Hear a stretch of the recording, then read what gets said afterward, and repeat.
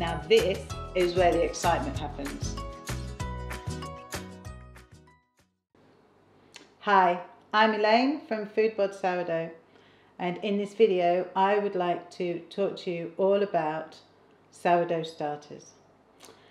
We're going to be learning how to make a starter, how to look after a starter, how to use it, how to maintain it, everything that you need to know.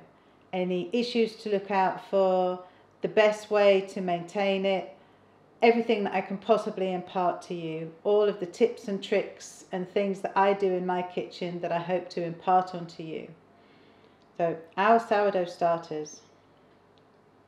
This is mine, this is my star. Our sourdough starters are the key to everything when it comes to making sourdough. They are what gives us the iconic texture and taste in a sourdough loaf. They are what lifts our dough. They are the absolute structure and mainstay of making sourdough. They're also our babies. And when you have a sourdough starter, they very much become a part of your family. So they become very precious. So my cameraman, James, behind the camera is now looking at me like I'm an idiot. But they're very precious to us, our starters. So in this video, I hope to show you exactly how I keep mine this fit and healthy and fabulous. And this starter, this star, is the basis of everything.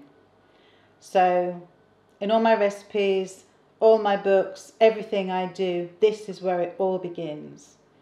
So let's move on. I'm going to show you what you need for making a starter, where to begin, the process through the first 7 days, and lots of other tips, looking at different flours, as much information as I can give you all in one go. So let's make a starter. Sourdough starter is ostensibly flour and water. So the key things that we need to make a starter are flour and water, and all we're going to be doing is fermenting that flour and water to create our starter and give us that base for all of our loaves. So what I want to show you is the things that I use for making a starter. But what I will say very clearly at this point and throughout is this is a truly simple process. Making a sourdough starter, making sourdough is a truly simple process.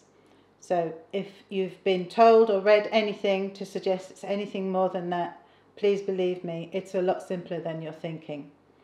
So to make our starter, from the beginning, it's easier if you can get things organised. So I like to use glass jars for making a starter. I will always choose glass.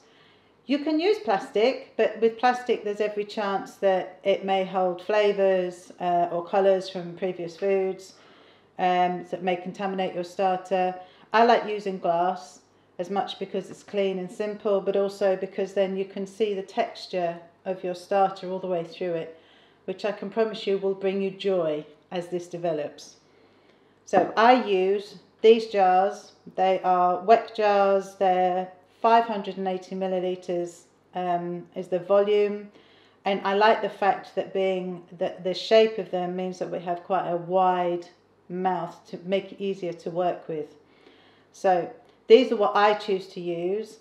If you've got a jar or something at home you want to use, just try and make sure that it's not much bigger than that. It's very easy to get lulled into this idea that you need to keep a lot of starter, but you really don't. So one of the things that you will notice about the way that I do things, and I'm going to teach you to make this starter, is about keeping it really lean. You don't need to keep a lot of starter, you don't need to waste a lot of flour and water. So with this, that's why I use this size jar. These jars come with a rubber seal and you don't need that. I just use the jar with the clips and the lid. So that's the first thing, is your jar. Also, I use scales. One of the key things for me in keeping my starter healthy is to use equal weights of flour and water, not volume. So by using my scales, I can clearly and easily weigh out the amount of flour and water that I am putting into my starter and into my jar. So digital scales, absolutely brilliant. Flour. You can use many different types of flour for making a starter. Any wheat flour will work well, but ideally you want to use a strong flour. So what makes a flour strong is the protein level in the flour.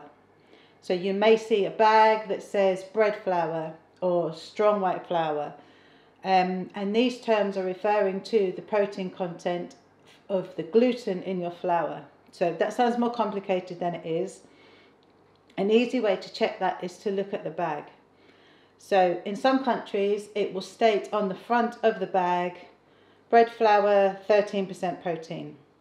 In other countries, so like in the UK where I am, it doesn't state that on the front of the bag, but it will show the protein level in the nutritional value of the flour. So ideally we're looking for a flour that is 12.5 to 13% protein. So on your nutritional table of the flour, if it says it's 12.5 grams of protein per 100 grams of flour, that's absolutely fine.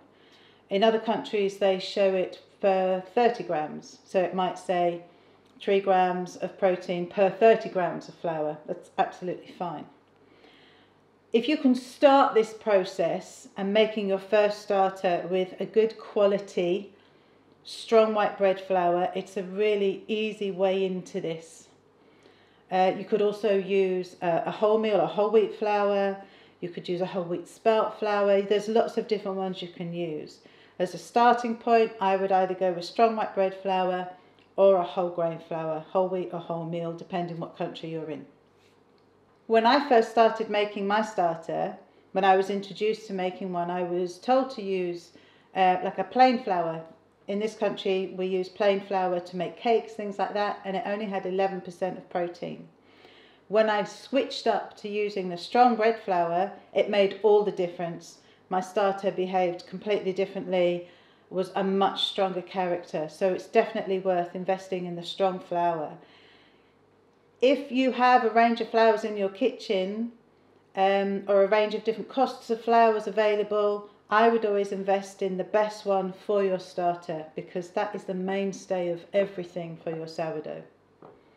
So we've got our jar, our scales, our flour, water. It may sound crazy for me to say that you need to have particular water. You don't. It doesn't need to be blessed by the heavens, but you do need to keep in mind that the type of water that comes out your tap might affect your starter. So here I can use water direct from my tap. It's not a problem. In some places it can be quite heavily chlorinated, which starters don't particularly like. If that's the case, or you're not sure, fill a jug with water from your tap and let it sit on the side for 24 hours and the chlorine will evaporate. Alternatively, if you've got a filter, that's fine, or you can boil and cool some water in readiness to use it. For stirring your starter, mixing, I use stainless steel spoons. It's absolutely fine. Again, I wouldn't use plastic or wood because they can have other flavours and foods ingrained in them. And this little thing here, this is my room thermometer. I have these all over my kitchen because what we'll talk about is how weather and temperature affects making a starter. Again, it sounds more complicated than it is, but it really isn't. It's about how the cold slows things down and the heat speeds things up.